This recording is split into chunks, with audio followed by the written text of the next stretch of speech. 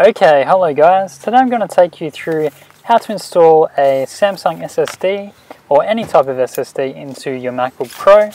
The MacBook Pro I'm using is a mid-2012 model, which was the last model where you could upgrade it with this type of solid-state drive.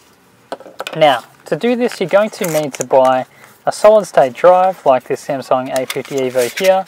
I have the 1TB version, but they're all the same shape and size. Or you can get any other brand. The tools you're going to need is a 000 Phillips head screwdriver. You're going to need a T6 torque screwdriver, which looks like a little star piece. I'll show you them later on in the clip. And you're also going to need a SATA cable.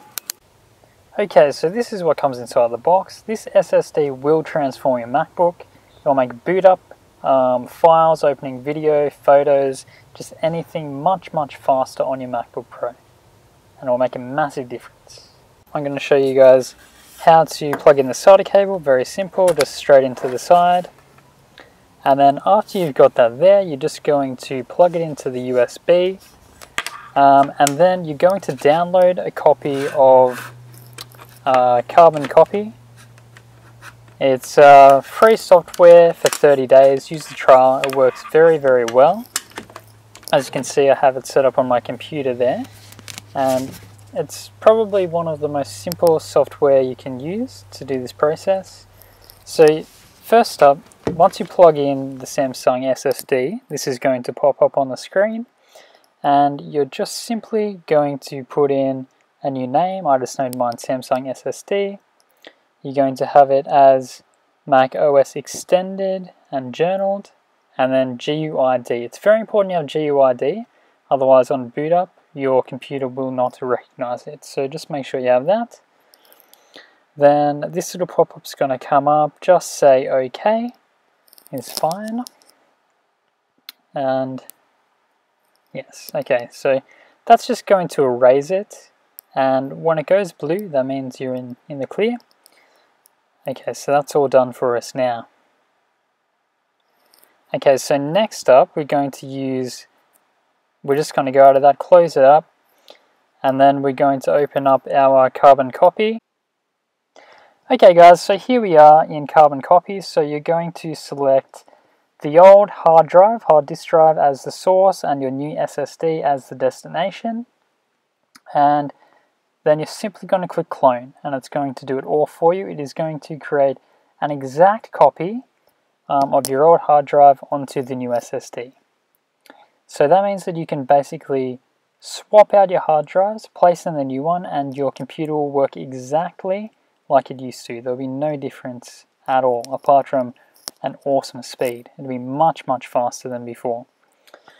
Now, just a little word of warning on this process. I had about 685 gigabytes of data to transfer from a 750 gigabyte hard drive, and it took me about 8 hours in total. So it is a very long process. Just be aware of that. I did buy quite a cheap SATA cable off of eBay, which may have slowed down the process a little bit, but I think despite how good your cable quality will be, it's still going to be cool.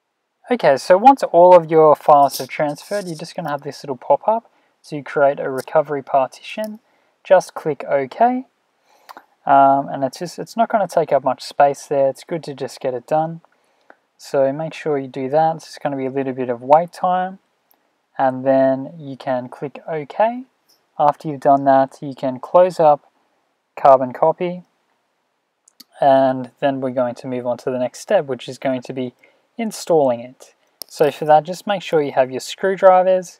Like I said before, 000 Phillips for the screws on the back of your Mac, and you're also going to need a T6 torque screwdriver for taking out the screws on the hard drive itself. So let's go through with that. So yeah, after the process is done and the recovery partition is made, close Carbon Copy, and I'll see you on the other side. Okay, here we go. So there you go. You need the 000 Phillips head. I just have a little micro precision kit like that. and you're going to take out all of the screws on the MacBook base. Just make sure you're very careful. Place them on a flat surface so they can't roll away or get lost. Otherwise, other people will put it in a little tin or something like that. Now, just a little word, so in case you have any trouble putting them back into your MacBook. Okay, so all of the screws on the back of the Mac are short, except for the top 3 screws on the right hand side. So that's one big screw there. This is the second big screw. And then this is the third big screw here. So if you do forget the order when you're trying to reassemble your MacBook later, just remember those 3 big screws are in the top right hand corner and the rest are all small screws. Okay, so let's take off the back, have a look inside. There is a little bit of dust inside. You can brush it off, get something light if you want to, and just give it a little clean up in there. But just be careful with the electronics. Okay, so the first thing we have to do is take off the battery, disconnect the battery. So it's a little bit tight, just be careful not to snap anything off while you're doing it. And then you're going to use the Phillips head 000 to undo this secure lock bar. It has 2 screws there. So my screw is a little bit sticky, a bit hard to get undone. But yep, just release it and place it down on the table. Next, you're going to pull out your hard disk drive, release the cable, and that's it. Hold on to that hard drive just in case anything happens in the future. Or you can even use it as an external disk drive. So next we're going to change to our T6. There it is. So T6 star-shaped screw. And we're going to take off these little T6 screws on the side of the hard drive. Now there's 4 of them, 2 on each side. And then we're going to plug them straight into our new SSD on the Samsung. So just screw it in nice and tight, and you're going to do it for all 4 of them. Okay, so once that's done, you've got all 4 plugged in. Just plug it straight back into the cable, and then you're going to lay it down. It's very easy to fit in. It's going to slot nice and easy inside.